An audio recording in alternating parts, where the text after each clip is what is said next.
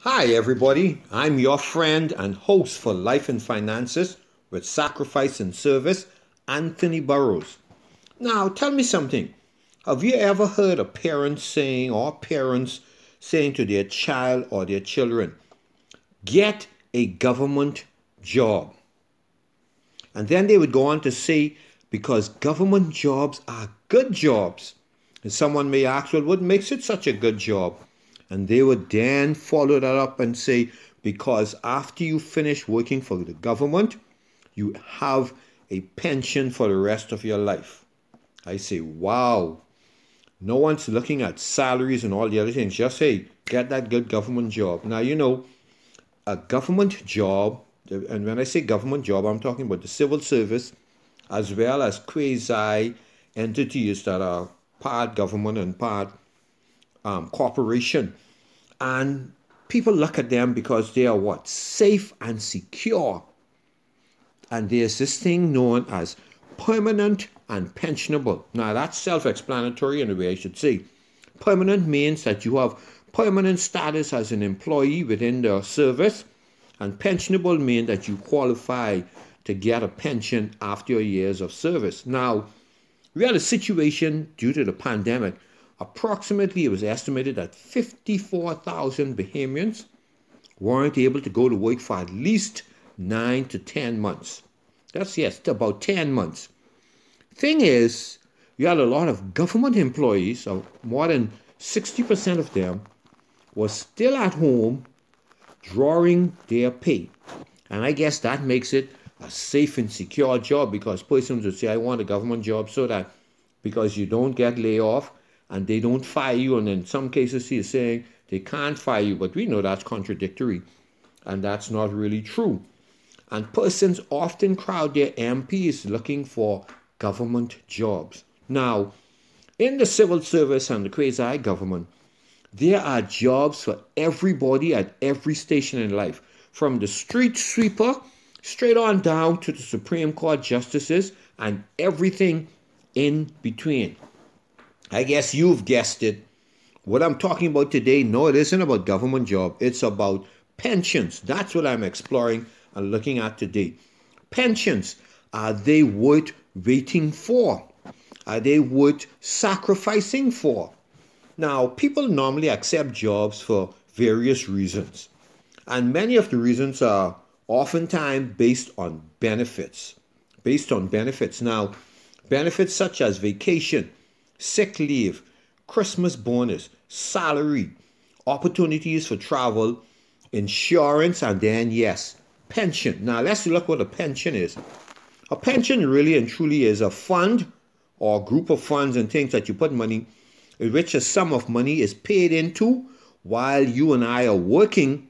And then at the completion of our years of service, we then draw monies out as to support us once we have stopped working. And these are usually run through banks and insurance companies and things of the nature. Now, the employer that's most known for pensions, and yes, you get it, at the end of the employment service is our civil service or civil servants and the quasi-government entities. Now, our labor force is estimated to be around 170,000 persons. And on the last household survey, it was at around 154,000, 157,000, which was about 5-6 years ago. Of that labor force, the civil service accounts for about 27,000 employees. And then other government entities, that's the other quasi-government entities and corporations, account for another 12,000, between 10 and 12,000 persons, totaling almost 40,000 employees who are drawing their pay from the public treasury on a monthly basis. And then the civil servant salaries, when you look at civil servant salaries, there's a chunk of the budget, the national budget. They account for 30% of the budget at $790,941,410. More than $500 million. Actually, it's about 300,000 over. Then if you take into consideration the additional 10 to 12,000 persons who work in quasi entities, That's another 200 million thrown on top of that. So you're looking at about 900, almost $1 billion in salaries. But we're a nation, we don't encourage entrepreneurship and going it out there and pursuing and contributing and building the economy like that. So a lot of persons just run and grab a government job because in many instances we have not properly equipped and educated the people to do that. Now let's look at some salaries, entry-level salaries within the civil service. And you've had situations where parents would say, I know of 2 or 3 situations where parents have told their children, forget this college, drop out of college, University of the Bahamas, and go and get one of those government jobs. And sometimes I guess they'll make links and all of that and get it for them sometimes. And so places they like to send them when they tell them drop out. And the thing is, when you tell your child to drop out of college to go join these government entities, you're robbing them of millions of dollars of lifetime income. And that can make the world of difference over a lifetime. But anyhow, places they like to say, Royal Bahamas Defense Force as a recruit, and you earn about $21,000 per annum. Royal Bahamas Police Force as a recruit, you earn about the same, $21,000 per annum. Prison recruit, you earn, while coming as a recruit, $20,000 per annum.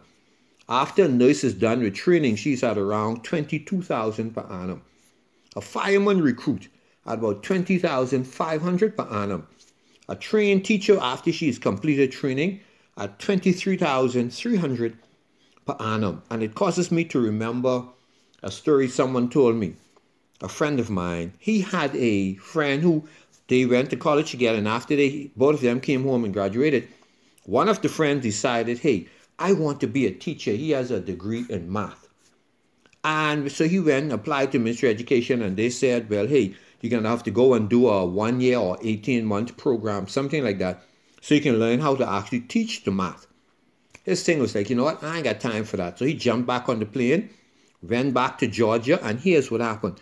The moment he set foot back down in Georgia, there was a wealthy private school snapped him up, and you know what they did? They put him on an 8-week crash course in learning how to teach the subject that he's doing in. So you hear this, we're telling the young man, the man come on the plane, come back home, and we're telling him, hey, you got to take a year to 18 months.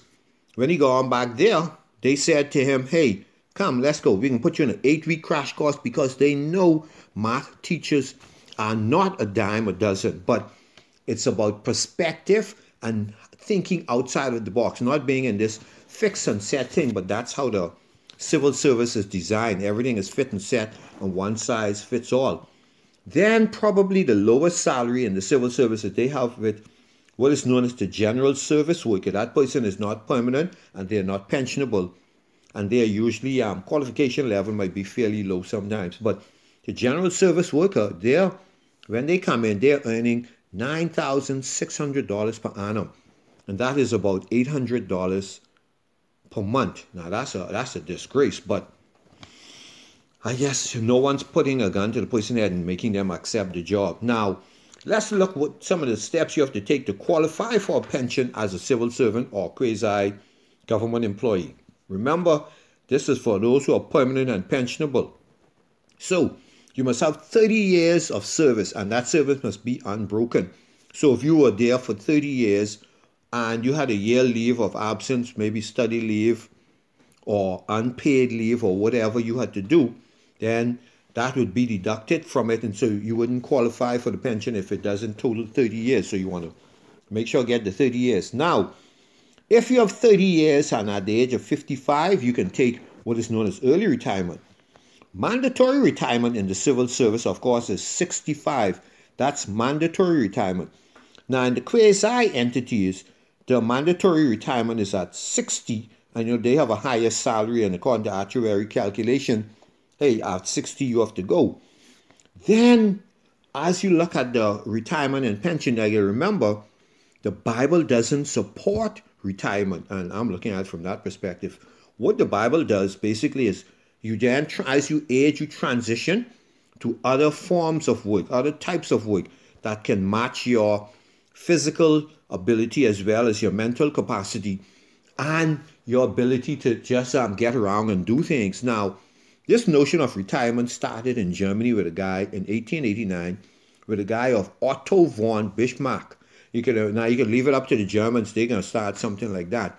But it has spread around the world, and before then, persons just continued to work and work until they die.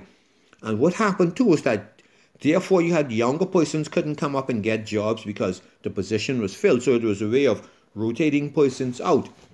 And then he started the notion of let's have pensions. Now, when you're looking at retirement, you have like the uniform branches, which are the police, defense force, and the prison.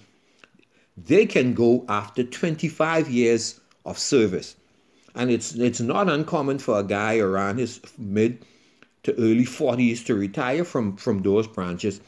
Because if he goes in at 18 and puts in 25 years, he is around 43 years old. And now, when I look at, then let's look at some example of some quasi-government. We have like Z&S, the Mortgage Corporation, BPL, even though they're now 51% owned by foreign entity, BTC, same thing, University of the Bahamas, Bank of the Bahamas, Water and Sewage Corporation, the Gaming Board, Bahamas Air, Central Bank, BAIC, Development Bank, and then you have like BAMSI, and I'm sure there are a couple others that I would have missed out. And you know what, when I look at this, I say, boy, there's a commonality here with all of these places along with the civil service. And someone may say, what's that? And to me, here it is. It's the massive amount of complaints by the public of their poor service. And I can recall trying to get BPL to change on a street light bulb through my neighborhood for at least 3 years, and it still ain't done. I can remember trying with BTC, trying to get internet connection for a whole year, going in month after month, and still didn't happen until after the pandemic hit. Everybody had to work from home, and I guess everything is monitored then, so therefore they had to do it.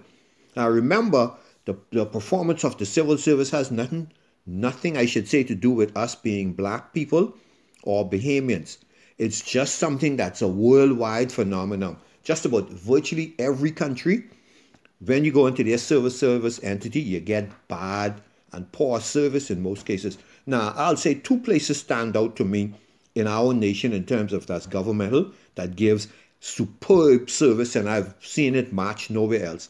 The first one is the passport office. Their service is, first of all, they digitize and all of that. I mean, it's just tremendous service, and I've dealt with them several times over the last couple of years, just dynamic service. And then the other one is the road traffic department, especially during the pandemic, but prior to that, their service have always been good. Now, we know in the old days, the service was shabby, but man, these two entities have really stepped it up. And I guess part of it has to do too, in the old days, civil servants really, I mean, it was just a higher standard and higher caliber of workers that came in. And I guess there were less opportunities in those days. So the brighter and the smarter and the persons who have options no longer come to the civil service because they have other options. Now, one set of countries that I've observed, I shouldn't say I've observed, that I've read about that give excellent civil servant service to the public, some of the Asian countries, but I guess that's due to them as a people.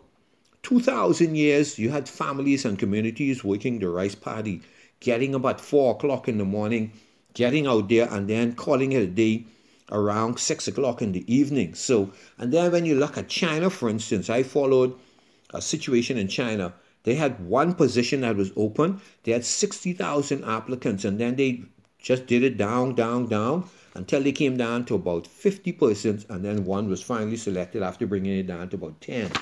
Plus, they have a tendency to pay a higher salary to civil servants. Now, one thing I would like to see when it comes to civil service, at the end of each year, I'd like to see them publish actual data. For instance, the number of sick days, a number of absences, the level of productivity, number of customers served, a number of applications processed. And I can always remember a story I heard about a year or two ago. We had about 10 ladies working in this particular quasi entity. Now, they are processing applications each day. The average person, the average lady, so 10 of them, You had 9 of them processing anywhere from 5 to 8 applications a day. She stood out and she was doing between 16 and 20. It varies from day to day, but 16 was her minimum and 20 was her max. And you know what they did? They turned around and said, well, this woman has to be up to something. And they launched an investigation. And I said, here it is. You had the other side who were incompetent, lazy, and dishonest. Let them reign and stay and let that incompetency, the laziness and dishonesty set as the standard and mediocrity. And you had the high flyer. They want to punish them. Life just, boy, it's something. But anyhow, when you think of the Pension Act, it's the Statutes of the Bahamas, Chapter 43, Bahamas Pension Act. Now, civil servants and quasi-pensions, you must remember, they are non-contributory, meaning they don't put anything in. They put nothing into it, just show up to work and continue working and try to get the best service they can. Now, that's starting to change. You have some of the quasi-entities are slowly but surely what they're doing is that they have persons put in up to 5% of their income, of their monthly pay, and then they match that 5%. So that's what's going on. And that's because in many cases, when you have a civil servant or quasi-government person retire, another person's replaced them. After that person replaced them, you have a situation where that person is drawing a salary, and then you have the other person who's retired drawing a pension. So you have two persons drawing salary for the same job, even though that other individual has retired. Now, full pension is when you get no lump sum, but you get your monthly payments and it's higher. Partial pension, this is after your 25 years, and after your 30 years rather for the average civil servant and 25 years for the uniform branches. So after you would have put in your 35 years now, the partial pension is that you get a lump sum payment and then you get a monthly payment. And this is the one that I would advise because you don't know how long you're going to live. Now, for the retired government/quasi employee, their possibility they can collect 2 pensions upon retirement because they can get their NIB pension, right? And then they can also get their treasury pension. So that's one thing. Let's look at the pension formula, how they go about calculating that. So if you up for pension, you could then listen to this and kind of figure it out, or go to the Pension Act and online and look at it, or talk to somebody. Now, they take the years of service, you multiply that by 12 months, so you could convert the years to months. Then you multiply that by the annual salary at retirement. After you get all of that, you divide it by 720. I was driven crazy trying to figure out what the 720 was, but couldn't figure it out. But anyhow, and nobody could really tell me. And then the reduced pension, you would get 75% of that.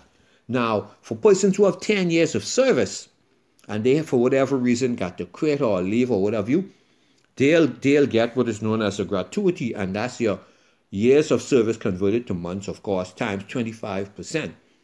And then, of course, you have the NIB pension, which is the full age pension, which is 65, and that's from if you've been making contributions through your employer or yourself. And then the NIB age for early pension, which is 80%, you get that at age 60. Of course, contract employees, they do not qualify for pensions. They get a 15% gratuity if they have 2 or more years of service. Now, the permanent secretaries, who are some vital people to this nation's well-being, they receive 2/3 of the annual salary. And they're the ones who advise and guide the electorate. Well, we know the electorate can do what they want to do anyhow, because whatever they think is in their interest. But suffice it to be. And the thing is, once you start getting pension payment are not adjustable for inflation.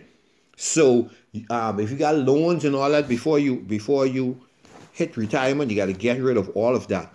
And then the idea is that that's up to government as time goes on to adjust it for inflation. Now, situations where you can apply for pension and still, other than the normal 30 years or 25 years for the uniform branch, you could be injured on the job, you cannot continue working, or you have an illness and you're unable to continue working. And so what they would do is what they call medically boarding. The doctor have a doctor's report, put everything together, say, well, hey, this individual isn't able to continue doing that type of work, and if they don't have any other place they can assign you. Now, in order to qualify for a lifetime pension through medically boarding, You must have 5 years or more of service.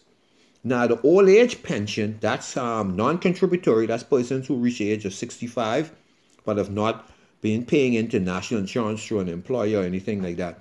Then, of course, you have the death of pensioner when the pensioner die. If that pensioner is your main support, you can apply for what they call an ex gratia. You can then to the entity and they'll give you 1 year pension payout, and then that can hopefully help you. Now, to go about creating your own pension, which is the best way to go, find a way to start your own pension.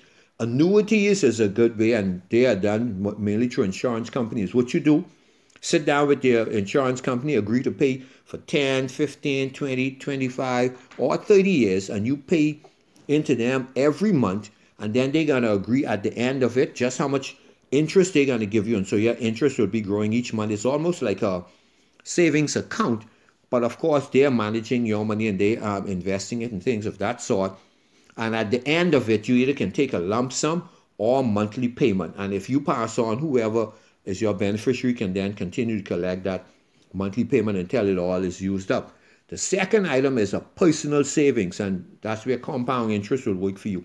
Now, I normally suggest credit unions if you're going to do personal savings account that you're not going to be going and dipping into, and of course that's separate and apart from your rainy day fund, or people call it your emergency saving. Then the other item is what I mentioned earlier, the employee matching program. So we have already talked about that. And then you have the banks and insurance. I mean, the banks have their private pension plan, and they invest your money, some of them in the stock market and some in bonds and different things. So you still have to keep a tab on that, so to speak. But these are some ways. Then another good way persons do is as they're making their way towards retirement, sometimes they purchase a piece of land and decide that when I'm retired, I will sell that land and use that money to live on. Other persons build apartments or start a business, and then as they retire, they then transition into the business, or they know, well, okay, I have the apartment to keep collecting a monthly income. Another thing to do is either you start learning a new skill or perfect a skill that you already have in preparation for retirement. Now, you must remember, retirement isn't the end, it's a new chapter. Therefore, plan ahead of time. While in your 20s and your 30s and your 40s, whatever, it's never too late. Start your investment plan, be it annuities, be it savings, be it a business, whatever it is. Start the preparation for that retirement. And here's one thing you need to do.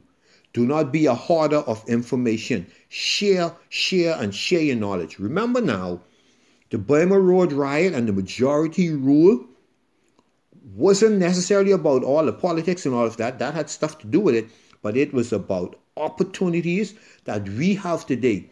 All this permanent and pensionability, all of that was wrapped up in it. Build your financial literacy. Spend less than you earn. Save systematically and then watch your financial independence grow. And the last thing I would say is be a lifelong learner. Always be seeking new knowledge. Now, as I wrap up, I have had a tragic thing that happened just a day ago. My wife has a really good friend, and it was husband and wife team, Brent and Yolanda Johnson. And the thing is, I think of him, and he was killed in an automobile accident, and by a overtaking drunk driver ran into them head on. And the thing about life is that everything is collectively comes together based on your decision, and decisions are done in the second, in the minute, in the hour, in the day, the weeks, the months, and the years. Everything, it just keeps compounding and building upon each other. Then it shows that our lousiness as a nation, when we've not come to the point on dealing with drunk drivers or people killing while being reckless with the driving. Persons like that has to be opted in terms of, hey, they should be vulnerable and to a life sentence and probably hanging if the case be, because it's about idiotic actions and activity.